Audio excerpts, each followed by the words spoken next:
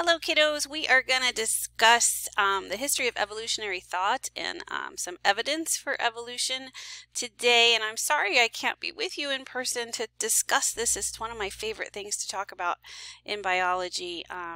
But it's Friday, February 26, 2021. We're going to do lessons 205 and 206. And you do have an assignment today. It's called Evolutionary Evidence, February 26. If we had had a polling question at the beginning of class, we would be answering this question. It says the graph shown here represents which type of natural selection, and you can see that dip in the middle means that the average trait, this is the old population graph before there was some change in the environment, and it smushed it down, and you can see that the normal typical average trait that was most abundant in the population was disrupted. It's two peaks, so we call that disruptive natural selection, letter B. So let's keep going here. We are going to talk about how Darwin wasn't actually the first. Charles Darwin wasn't the first person to think of things in an evolutionary way. Jean-Baptiste Pierre Antoine de Monet de Lamarck, that's seriously his name, decided or learned early on, observed early on, that individuals could acquire traits that might be passed to offspring. Georges Cuvier compared mammoth fossils with bones of modern elements and realized that they were similar, not the same, yet distinct, right? Very similar though, suggesting that there were species in the past that had died out, which suggested that the Earth was far older than many scientists had imagined. In the 1830s, Charles Lyell proposed that changes in the surface of the Earth accumulate gradually over long periods of time. Uniformitarianism, there's a word, right, means that the same processes occurring in nature today also took place in the past. So we recognize today evidence for evolution, and so if we then can, theoretically, logically say, well, if these processes are occurring today, they must have occurred in the past as well. And even Charles Darwin's grandfather influenced his ideas. So Charles Darwin, who you saw a picture of on the first slide, was not the first person to have ideas of evolution. But anyway, let's talk about Charles Darwin. Charles Darwin was born in 1809 in Shrewsbury, England. He was the second youngest of 6 children. He came from a wealthy family, and his family was, he came from a long line of scientists, and his mother, Susanna, died when he was only 8 years old. His father was a doctor, and his grandfather was a botanist, which is someone who studies plants. He was educated at the University of Edinburgh. At 16, he went to college in 1825. In 1827, 2 years later, he switched to what's called Christ's College in Cambridge. So Edinburgh is way up here, and here's Cambridge way down here, close to London. And he studied natural history. The HMS Beagle, that is Darwin's ship. Darwin went on a 5-year survey trip around the world. The ship was captained by Robert Fitzroy. It launched in 1831. Darwin collected natural specimens of birds, plants, and fossils. He sailed around the world, but South America and the Galapagos Islands were of particular interest to Darwin. Observations made there in the Galapagos Islands shaped Darwin's ideas on evolution and natural selection.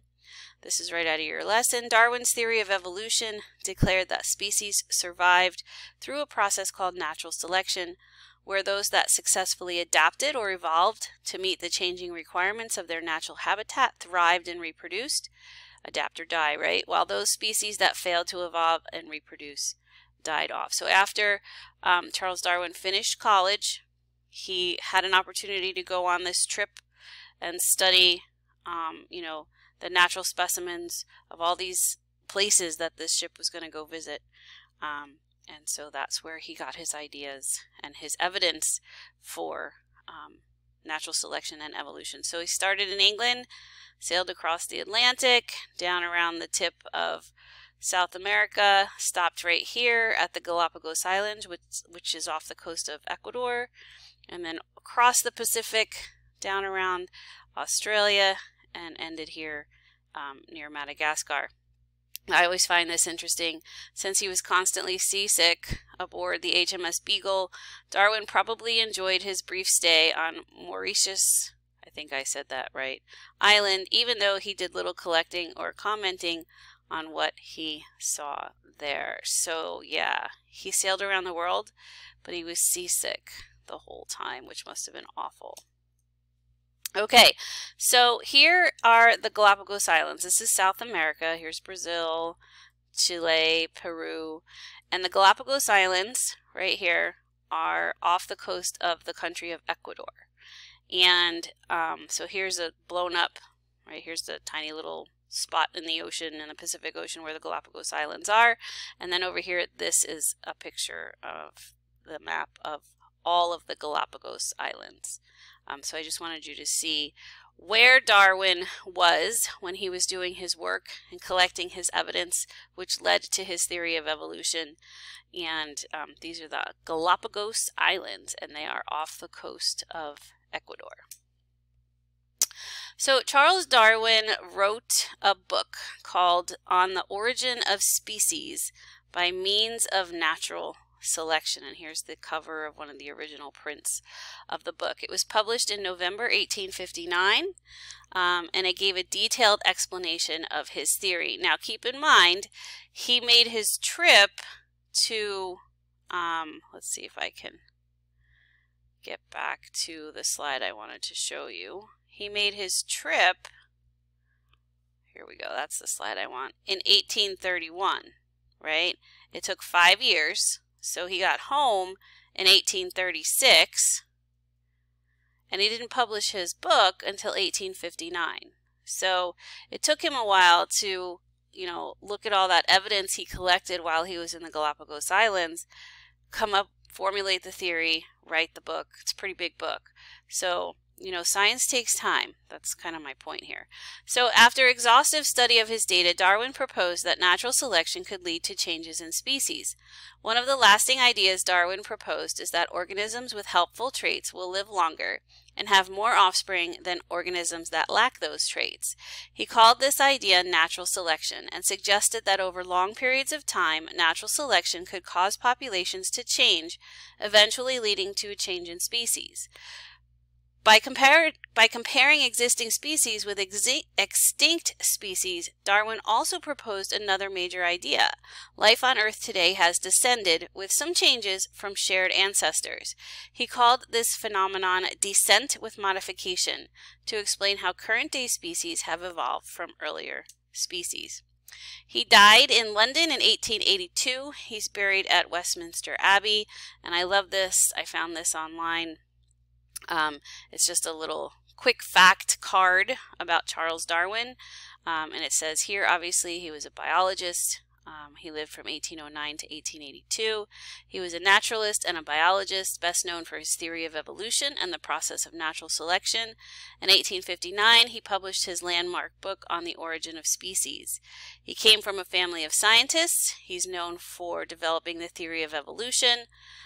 He spent 5 years on the HMS Beagle. He studied botany and zoology in the Galapagos Islands. There's a mountain named after him in Chile, and his quote here is, "A man who dares to waste 1 hour of time has not discovered the value of life." So I found this little card online. Okay, so quick tour through lesson 206. You do have to read it. Right? This is just kind of the key points, but to get the full picture, you definitely have to read lessons 205 and 206. So there is scientific evidence supporting the theory of evolution. It comes from 3 areas called comparative embryology, comparative anatomy, and vestigial structures. Comparative embryology is the study of similarities and differences in the embryos of different organisms.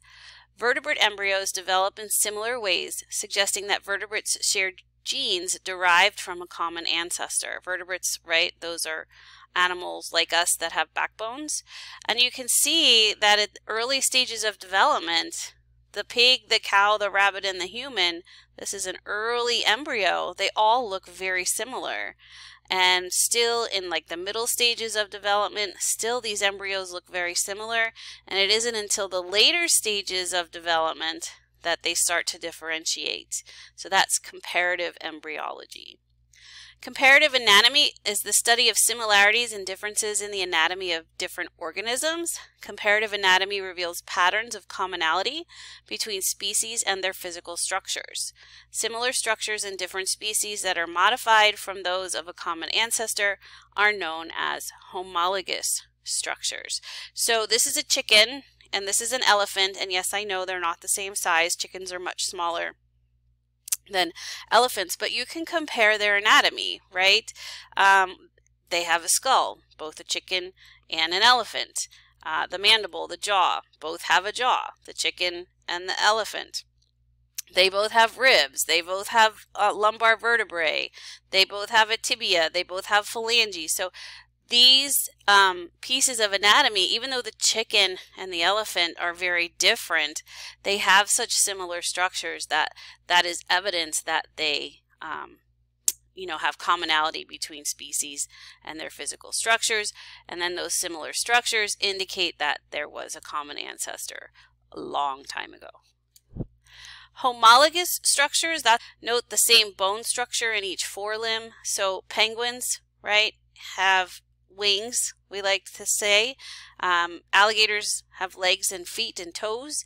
And you can see like the toes here on the penguin. If you were to look at a penguin's bone structure in its wing, it actually has bones. They're called phalanges, like the toes. Same thing in the alligator. The carpal, right? That's like your wrist. You can see it here in the human. Bats have it. Penguins have it. Alligators have it. Okay, so it's the same bone structure. Even though we're very different organisms, we still have homologous structures. So that indicates that long time ago there was some common ancestor that vertebrates descended from. Your humerus is your upper arm bone, right? We have one. Alligator has one. Penguin has one. Bat has one. So there's more evidence for evolution. Vestigial structures are fun to talk about. Vestigial structures are structures that appear to have no function for the organism, but probably had a function in an ancestral organism. Our appendix is an example of a vestigial structure. The appendix, that organ, the appendix in our bodies, does nothing, but it's theorized that, it did many hundreds of thousands of years ago in an ancestral organism. And whales actually have hip bones. They don't walk, but they do have homologous structures in their hips that are actually bones, that are hip bones. And so over time, as they moved into the sea and their legs weren't needed of their ancestors, I'm not saying a whale itself, but the ancestor of the whale, over time, the legs aren't needed, to be streamlined in the ocean. And you can actually see hip bones if you were to dissect a whale. So again, that was a quick tour through lessons 205 and 206, highlighting some of the key points. It is imperative that you read lessons 205 and 206 on your own thoroughly. It's a really interesting read, lessons 205 and 206, especially about vestigial structures. I think you'll find that interesting. So your homework is to read 205 and 206 thoroughly and finish this assignment today. It's called evolutionary. Actually, I think it's called evolutionary evidence, not evolutionary thought. So look for evolutionary evidence, February 26th. Here, I'll cross that out. Yeah, it's called Evolutionary Evidence, February 26th. Check your grade book, catch up on your schoolwork, and have a great weekend. Make sure you get all that done, and I'll see you guys on Monday.